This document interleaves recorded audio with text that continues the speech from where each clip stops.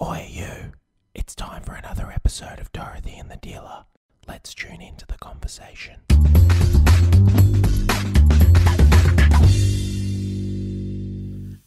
Have you got a song for today? No, I don't actually have a song for today. I was just singing one. What was I singing? Close one more door. Right. You don't have to Close one more door. hurt anymore. I don't know that one. Is shutting the door actually going to stop you hurting, though? Do you know what I mean? Is all the pain go away because you shut the bleeding door? Don't walk away from And me. does the pain stay on if you leave the door open? And what the fuck has the door got to do with pain? I like that song. I don't know who it is. I've never don't heard know. of it before. I think he just invented it while he was It's sitting Whitney in the toilet. Houston. Oh, is it? That's why. Who's Whitney Houston? That's why the attempt to sing it was very, very basic. I asked Lola if she knew Grimes today. I'm like, do you know who Grimes is, Lola? And she goes, no. And I'm like, okay, so do you know any of Grimes' songs? She goes, no. And I said, okay. And then I played a song. She said, oh, I know this song. But you know, they're giving you that attitude of, who the fuck are you, grey-haired old man, asking me if I know who am these getting bands are? quite a lot of attitude from her recently. She's very attitudey. I She's think she's like- got, since she got those braces, I don't know. I feel like it has been since she's got the braces. It's she's all like attitude. the other day she woke up. She was she was in the bed with me. She slept in the bed with me, or I slept in bed with her when I was finishing leaving before I left your place. Woke up in the morning. I looked at her, and her first look to me was this grimace, and I'm like, what? Where did little cuddly Lola go? She's still cuddly, but it was just she's got this teenagery little. She gives me all twinge to you attitude now. and she gets out of the car now and I just call her prissy face. So she gives me this big prissy face. I'm like, hey, prissy face. But trooper. She's cute. So I'm going to go cute. see her today. Okay, so What are you doing with her today? she asked for ages. She's asked for ages to get her nails done. Right. And I refused and refused and refused because she wants them done in a particular way. And then she threw the whole "it's my value" thing at me, and I went, okay. Yeah. So I had to do You it. went, screw you, Lola. No, I didn't. I'm like, okay, good work. You spoke to me in terms of your values, and I have to reward that. But I had to do it this particular time because she, it's now is the time to do it. Like I told her it was going to be now, so Right. I made her wait. Anyway, so yeah, I think it was cute that she spoke to me in terms of her values. So let's talk about this question we had. Well, we've had a few people. I know, like times are a bit rough at the moment for a few people, or people are experiencing it as rough time at the moment. With some of what's going on, interest rate rises, things like that. And not just that, but just the price of a lot of stuff is going up. You know, even I look at my shopping bill or whatever, and I notice that you're not getting as much bang for your buck when you're going out to the shops and stuff like that. So I don't really notice it, and I'm really grateful for that. But I know that there's people out there that are noticing it, and we've had a few people sort of say, well, how do you actually get ahead? Like they understand what we're trying to show them, I suppose, but how do you actually get ahead if you're living paycheck to paycheck, you're struggling to make ends meet, and things have kind of escalated a little bit where it was tight to begin with and now it's taken that next step, and how do you work it? So I think what I'd like to do is just help with the concepts of that and maybe a few tips and tricks to help with that. And I think one of the things I say to my anyone that's in the coaching, the Wealth Principles coaching with me in the Zoom calls, there's two ways of looking at it, right? You want to look at the supply and you want to look at where you're spending your money, right? And I think the first place to look at it is where you're spending your money. I remember one time we sat down and did the Wealth Principles with you and realised that before we had separate accounts for some of the things, we realised how much money you were spending on certain aspects. Do you know what I mean? You know, like without realising it. Do you know what I mean? I'm the same. It's like when you do a deep dive, you realise, okay, oh my gosh, I'm actually spending quite a bit of money on this, or this, right? So I think the first thing that everybody has to do is you have to actually be real with where your money's going. And I think for a lot of people, they don't want to do that, because when they do that, they realise that they're spending more than they're earning, or where they're spending the money is really not aligned with them getting ahead. And so people want to dig their head in the sand about actually looking at where they're spending the money. And what I've found is it doesn't matter how bad it is, the moment you actually bring light to it and you look at it, it actually makes such a massive difference, because now you've got some like measurable ways of being able to handle that. So for what I mean by that is, prior to it, you're in your head, you're like, oh, I'm spending more than I earn, and it's stress and it's worry. But when you actually look at it, you can say, I'm spending $12.50 a week more than I earn, or I'm spending $310.27 more than I earn per month. Does that make sense? So now it's measurable. Now you've got, okay, now I've got $310 that I have to work with, or $12.50 or whatever, that I've actually got to work with. Does that make sense? So regardless of how big or small the number is, it's at least measurable. So then you can do something with it. Do you know what I mean? Then you can go and find. And the first thing I'd say to people is, after you've looked at it, the first thing I say is that where can you, especially if you feel like you're really tight with that, where can you pull back a little bit in order to find that $12 that you need, or that $300 that you need? Yeah, I think perspective is really, really important when you're stressed about things, because the reason you're stressed is because you have no measurement. So getting perspective on what the actual, how big is the hole, how big is the gap, how big is the problem, or getting perspective and realising there is no hole, there is no gap, that you're actually able to increase your savings. And a lot of people find that as well, that there isn't a hole. They've just not really looked at it properly. And then when people get in and look at it, like, you find places where, so people ask questions like, how do I find this money? Well, you have to unsubscribe from some of the things you're subscribed to. If you're on Binge and you're on Prime and you're on, Netflix and, you're on Disney, do you need all of those subscriptions? So being able to pull back on some of those things. The other thing is that it's all about supply and demand. It's pushing you a greater demand on yourself to be more organised, more disciplined, more diligent, more focused, and be able to go and speak to the companies, the mortgage company, the banks, whatever. And I hear, like, every time I send a person to the bank, they come back with good news. They come back and go, fuck, they dropped the percentage off. My old man said it to me the other day. He just went and spoke to the bank, and they went, yep, no problem, Mr. Bean, we'll drop 3/4 of a point off, which is fucking huge. And I think the first step is that. The first step is finding how you can so the first step, I think, is once you've looked at it, you find out where you can reduce. So then, like you said, let's say you've got subscriptions in too many areas, then you can pull back on some of those things. Maybe you're noticing that you're eating out quite a lot. Maybe you can pull back on that a little bit. Maybe you're noticing that the types of there's ways that you can save money when you're looking out that way, right? But then when you're doing things like going to the banks and stuff like that, how I see that is as that you're in charge of this. You can shop around. People don't think that they can shop around for banks. People don't think that they can shop around for insurance. People don't think. I mean, you were on the phone the other day for about 30 minutes, maybe 20 or 30 minutes. And you got your insurance reduced by about $700 for the year. Is that right? Yep. Right.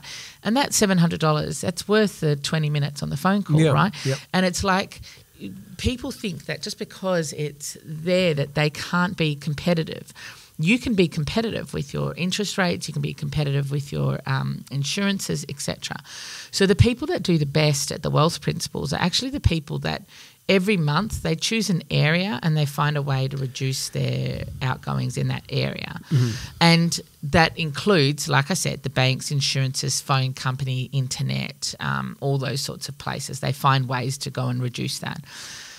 To me, that puts a demand on you. So yes, you're focusing on the supply, but it puts a demand on you, because then you have to have those tough conversations. Then you can't just be lackadaisy about the whole thing, right? You have to actually get in, and you actually have to actually go to the bank. Right. You actually have to go make that phone call. You actually have to look at what's going on there.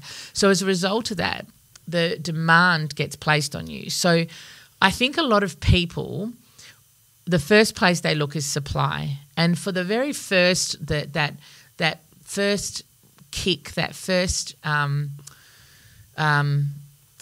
saving that they need to find, the supply, sure, it's a good way to make sure that you can reduce what your outgoings. Right. But you want to be focusing on the demand, right? Mm-hmm. You want to be focusing on putting a demand on yourself. So putting a demand on yourself means going and having the conversations that are awkward, going and extending your bills, going and extending and finding a way to reduce certain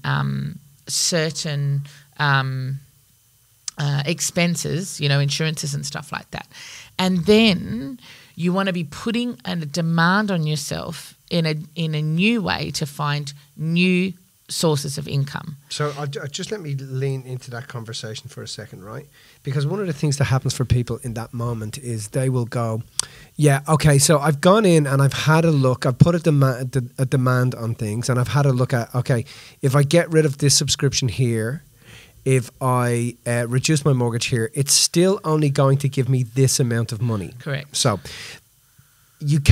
what people need to understand is that when you're focusing on the demand, you should have no attention on the supply. Because if you're focusing on the supply, then you're not focusing on the demand. So what happens then is that when you focus on the demand, if you can understand, your peripheral vision widens because you're looking in places where you've never looked before. So your peripheral vision has to widen. So your conscious vision, your peripheral vision widens.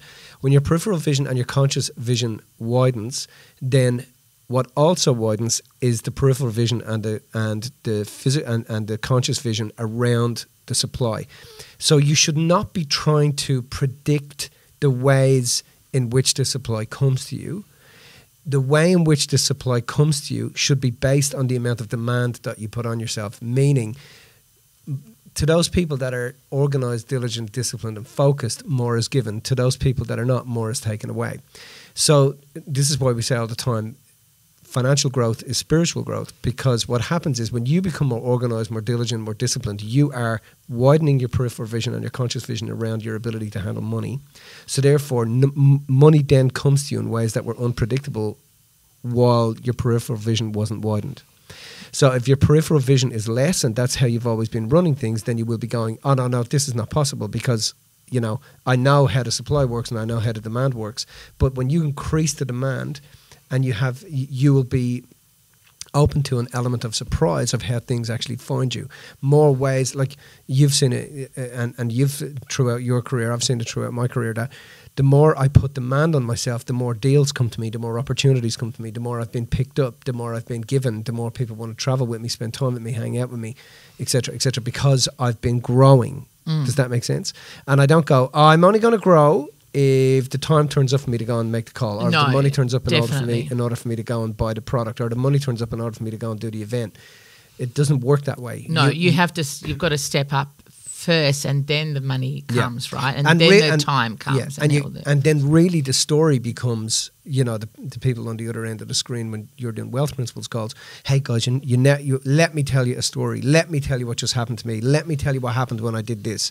Let me tell you what happened when I did that. It's kind of funny because, I remember just actually recently I was speaking to one of the guys who a year ago I said to him, this time next year you're going to be in a totally different position. And he kept saying, but how? And I'm like, you just have to follow along the system, because if you follow along the system, it naturally will do it for you. And he is doing really well at the moment. He just got, I think his partner just got a bonus. They're flying comparison to where they were last year, simply because he kept his focus on the demand. So you did say about not focusing on the money, but I think that sometimes that money aspect of it, don't focus on the supply.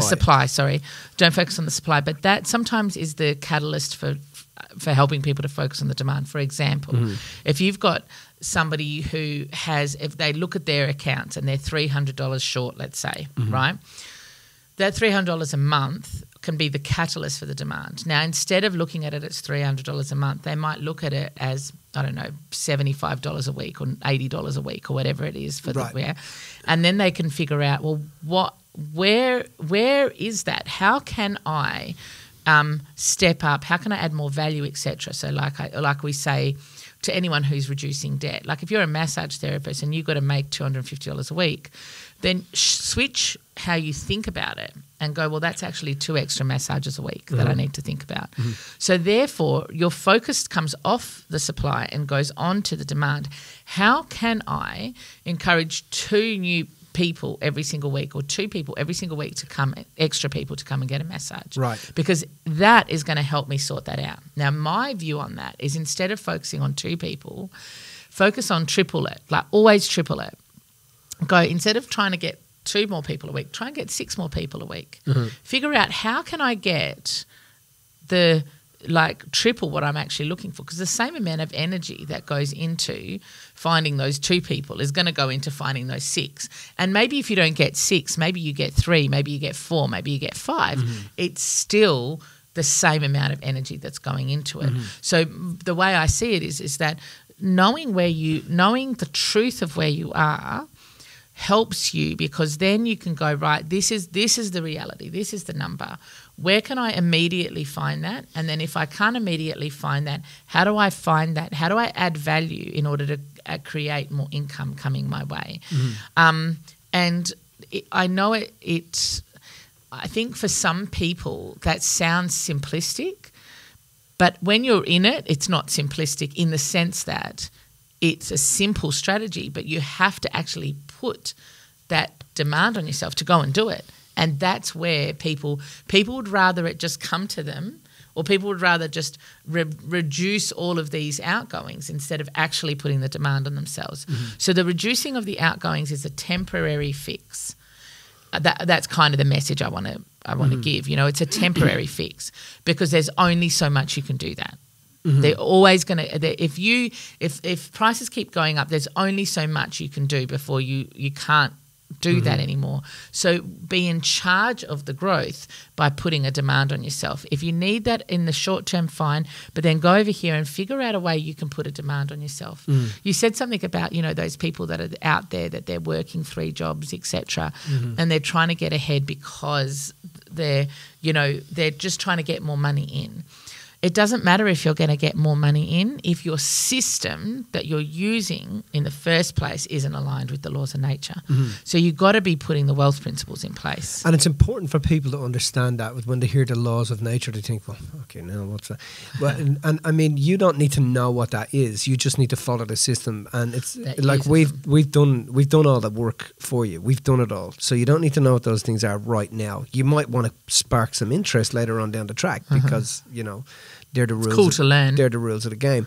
But if you understand that the system has been built for you, then you just got to ask yourself: is the current system I'm using around my money got me working fucking 3 jobs a week, have me away from my kid's soccer game, not there for my kid's first recital? There's some organisation or there's something that's missing. That has you in that situation. You should, because you're obviously not, there's a great statement that goes, when somebody employs somebody that's got a degree, they don't employ them because of the fucking degree. They employ them because they turned up to a fucking lesson for fucking 5 years or 6 years in order to get that degree. Yeah. That's what they're looking for. The degree doesn't really mean anything. The question is, were they disciplined, organised, diligent, focused enough, and did they present when it was necessary and make it through the tough times? And that's really what you're hiring as much as you're hiring the skill.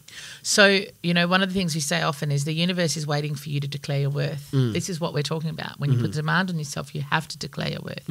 You have to show that you're disciplined, organised, etc. There's enough money out there to come into your hands. It's just what's blocking that.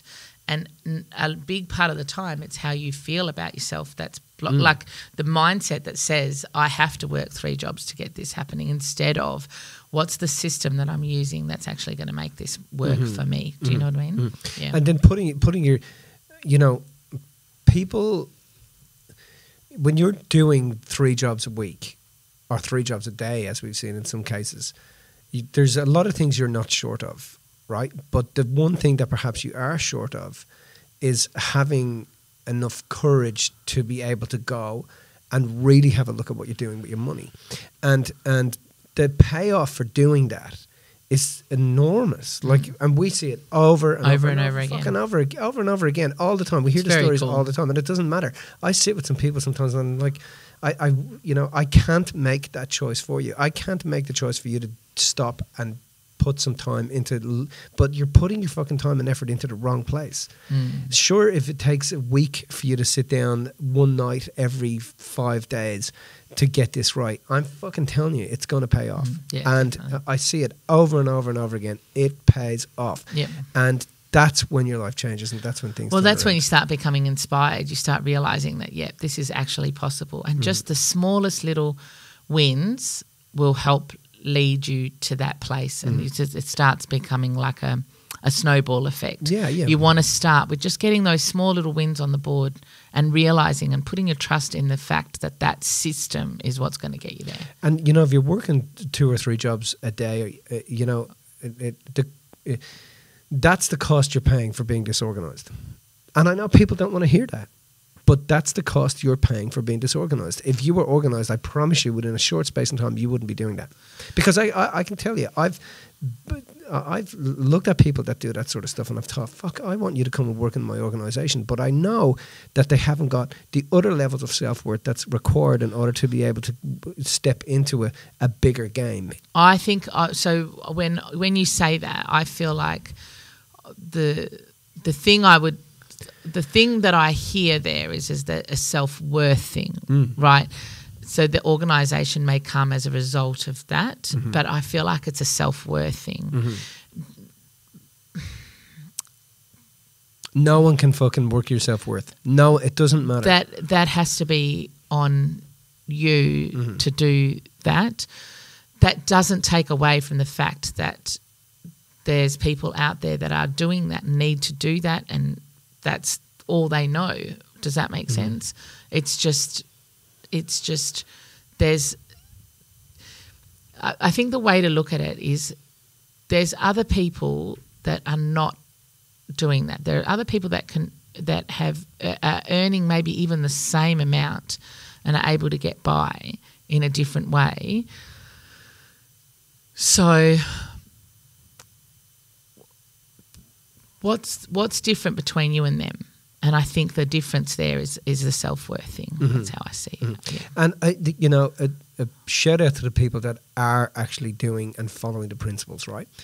And, stop and take a minute to look in the mirror and acknowledge yourself for your efforts and what you've done, and acknowledge yourself for choosing to be, different. Not getting caught in that trap, and stopping and going, you know what, I'm going to pick up the reins of my reality. I'm going to pick up the reins of my finances. I'm going to get myself organised and diligent and disciplined. You got to acknowledge yourself. Yep, definitely. Even if you live the most extraordinary life, there is always more to learn.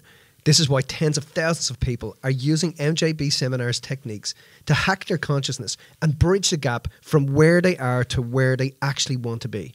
MJB Seminars use cutting-edge transformational processes that are science-based and backed to help people break through subconscious barriers and limiting beliefs in order to reset, reboot, and live inspired. If you'd like to know more today, Google search MJB Seminars Bridge the Gap, click on the first link and watch the video. Now, for simply watching the video, you will also receive a complimentary coaching session with one of our master coaches valued at over $600 to help you get traction in your life today. Remember, live life inspired.